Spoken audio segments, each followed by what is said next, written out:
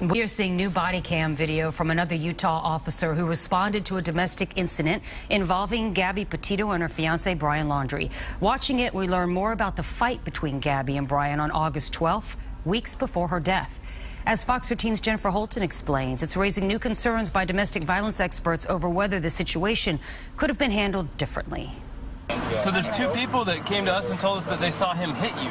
A nearly hour-long video obtained by Fox 13 shows Gabby Petito telling Moab police officer Eric Pratt that Brian Laundrie hit her before backtracking, then claiming she struck first. We want to know the truth if he actually hit you. I guess, yeah, but I hit him first. He didn't, hit me in the face. He didn't, punch me in the face or anything. Mindy Murphy, who leads Tampa's certified domestic violence center, says this video depicts a clear-cut case of battered woman syndrome. To me, it is, absolutely.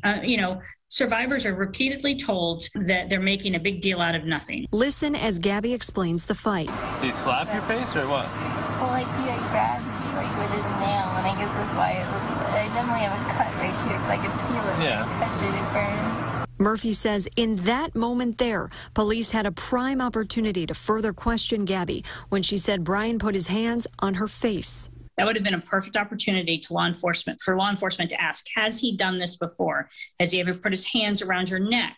Has he ever tried to restrict your airflow? Because if he's done that before and he's doing that now, that's going to immediately trigger anxiety and fear in Gabby's part. Moab police ultimately declined to charge Gabby with domestic assault, though she was deemed to be the primary aggressor. Instead, they drove Brian to a hotel to separate them for the night. Now, of course, police have no way of knowing Gabby would be killed weeks later. And while investigators have named Brian as a person of interest in her disappearance, they haven't named anyone suspected of causing her death. But Murphy says if Moab police had asked more questions, then maybe the ending would have been different.